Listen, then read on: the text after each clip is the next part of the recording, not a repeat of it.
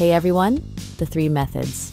Arrow keys, Windows key plus arrow keys, and Alt plus spacebar shortcuts are ways to move windows around using only your keyboard. It's super quick and easy, and we will be showing you how in this video tutorial. First is by using the arrow keys. The most basic way is to use your arrow keys. Just click on the window you want to move. Then press the arrow keys to nudge it where you want it to go.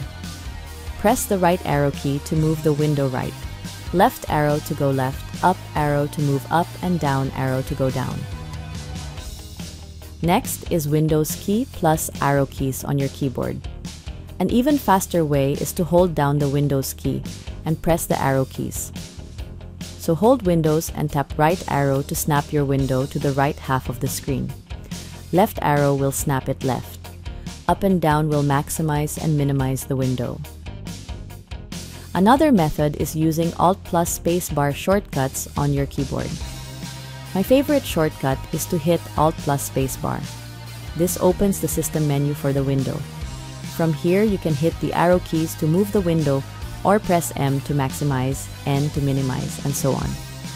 So there you have it. 3 handy ways to move your windows with the keyboard. Give them a try and you'll be zipping windows around in no time. Let me know in the comments if you have any other keyboard tricks for moving windows faster.